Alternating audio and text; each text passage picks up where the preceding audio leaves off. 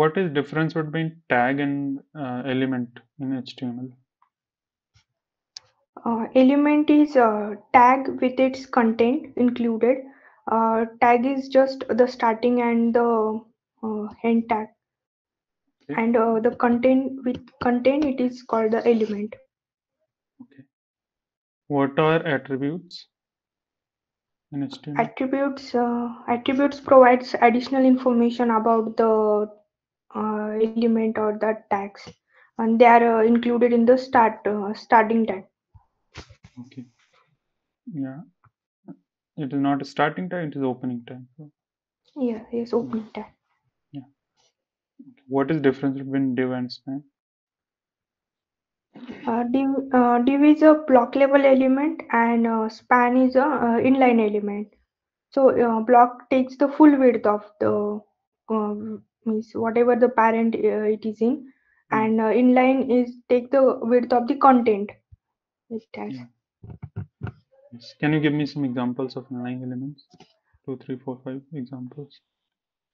Inline, for example, span tag, then image tag, Okay. and another. I can't. I know, but I can't. Okay, no problem. So apart from this width difference, is there any other difference? Like block has complete width of its parent and inline has width of its content inside it. So is there any other difference? Block elements always start on the new line. Yeah. Inline are always means they can be inside a text or anything. Okay. So can we give height and width on inline elements? Uh, height and width, no, we cannot. Okay. But on image tag we can give height and width. What, sir? On image tag, image is an inline element, right? Yes, sir. And we can give height and width on element image, right? Yes, yes. How is it possible?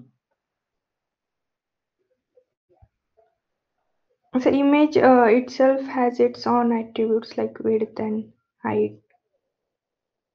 Yeah, Image but tag. even if we give using CSS, it works. Like it is Yes. inline, but how height and width works. Uh, Sorry, sir. I can't. I don't. Okay. So basically, inline elements are of two types. One is Okay. replaced inline, another is non-replaced inline. So replaced inline means those elements which come through some URL. For example, image comes through some URL. Okay. Yes. Video tag is also inline, but it comes through an URL. Same is the case with iframe.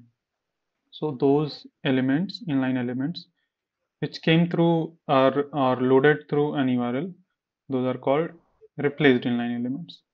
And on replace Okay. inline elements, we can give height width. Okay. Thank you, sir. I didn't know this. Yes.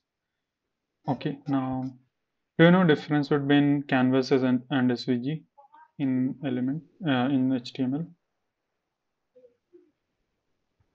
So I just know that they are used in graphics. Yes. Okay. Difference you don't, Means, right?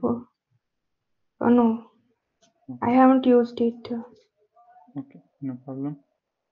Now let's move to CSS. Can you tell me what is full form of CSS? Uh, Cascading style sheets. Okay. Can you tell me the meaning of first word in the full form? Cascade. Oh, full form, sir. Full form is cascading style sheet. What does it Yes. mean by cascading? Cascading means in CSS it means that how the styles are applied to the elements. Uh, Suppose there are a parent element and a child element. So if we apply a style to the parent, it will also apply to the child. But if unless until we specify some specific style to the child element, so It is the process in which it is applied styles or the priority which is given to the Okay, you said selectors. if we give some style on parent, it will be applied to the child also. Yes. Let's say we give width on parent 500 pixel. Will it be applied on the child also? Or if we give border radius? No, sir. But cascading is like the priority which is given to the styles Okay. on which order are the styles are applied.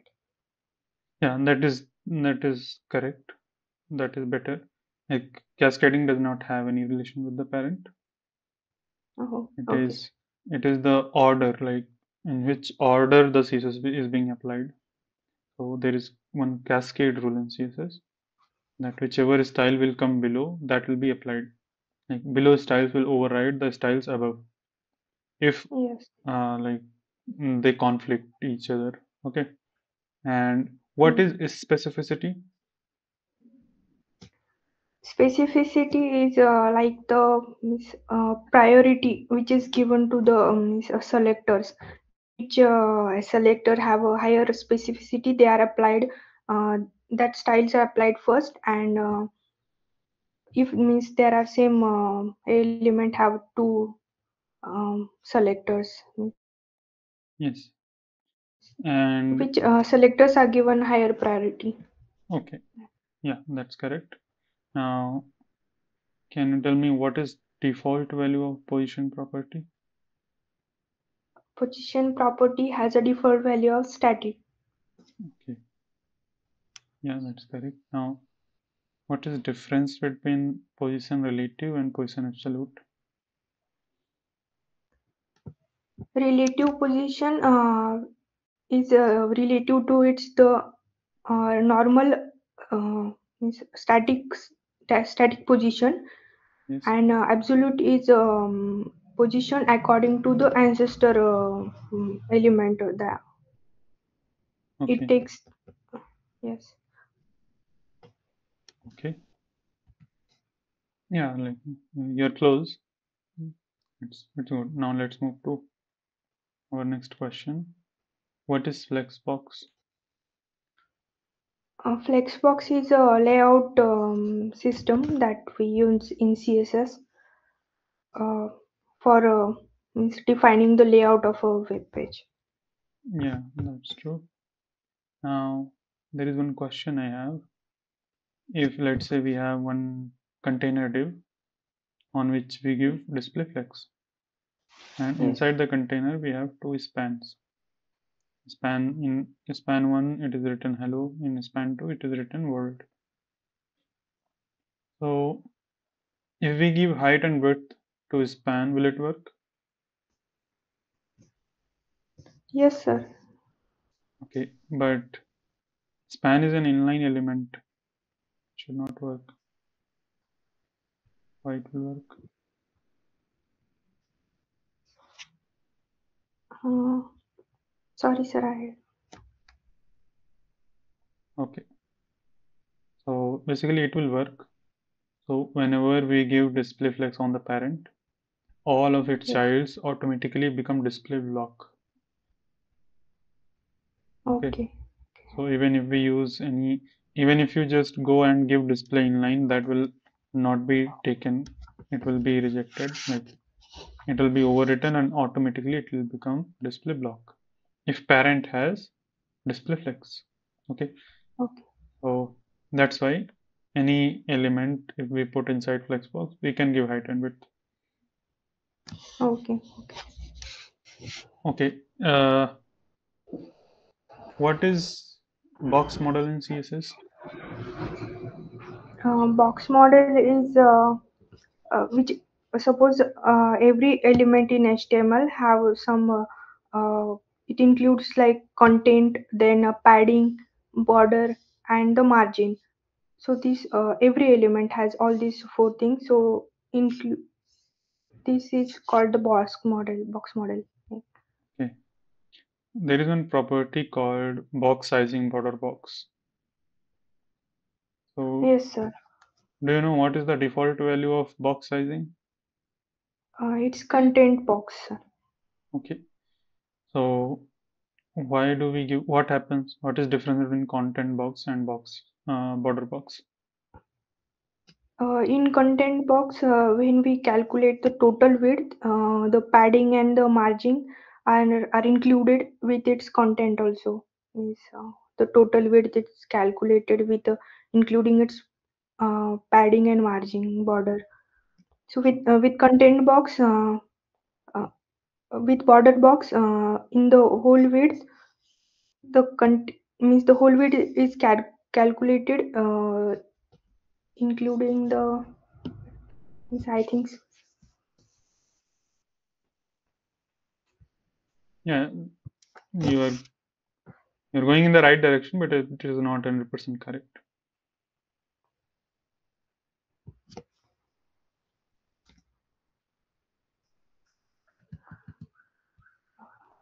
Sorry, sir, I can't. You forgot? Means in a border box, we don't include the total. In the total width of the content, we include the padding and margin. We Okay. don't calculate it separately. Means. Okay. Basically, you are saying the other way around. Whatever you are saying the for box border box, that is for content box. Okay. So Okay. and margin and padding is not calculated here. Margin and border. We should say Okay. margin and border. Sorry. Padding and border. Okay. Margin is outside. So uh, yeah, that is fair. That is good. Now let's move to JavaScript. Yes. So can you tell me different data types? First, before going to that question, can you tell me why do we need JavaScript for making websites? So JavaScript makes the web pages interactive. Okay, yeah, That understood. is for dynamic content we can. Okay, so what are different data types in JavaScript? In JavaScript, there are 8 data types. 7 of them are non-primitive and primitive, and the other one is non-primitive, like number, then string, Okay, uh, then symbol, big int, undefined, null, and object is non-primitive. yes, that's true. So why do we have these two categories? What is difference? Non-primitives are means we cannot directly have a we have a reference to that object. We cannot directly change that values. That's Yeah, why. yeah, like partially correct. Okay, now what in how many ways we can create variable in JavaScript? There are 3 ways using var, let, and const. Yeah. So what is difference between let and var? So where using where we can redeclare the variable, and it has like a global scope if we use it outside, Okay, and use late we cannot redeclare it, but we can reinitialize its value, but we cannot redeclare it. and what about the scope of let? Late is a block scope. Late has a block scope. Okay, this is correct. Like for let, that is block scope. This is correct, but var is not a global scope variable. Var is a function scope variable. Oh, okay, sir. Okay, so what is difference between parameter and argument? Yes, sir. Parameters are passed at the time of function definition. When we are writing function definition, at that time parameter are passed and arguments are the actual value that we pass when we call the function. Okay. Yeah, that's true. Now, what is difference between slice and splice method, array method? Slice. Slice is used to means suppose there is string and that slice is used to we have to give two arguments in that, the start and the end uh, index. Okay, So for it will array, I'm slice. asking. Are you telling for string? So it will. I think it will work the same way. Or, Uh, for array, like for string, it is or little different. okay. I think Splice is splice method is not present on string.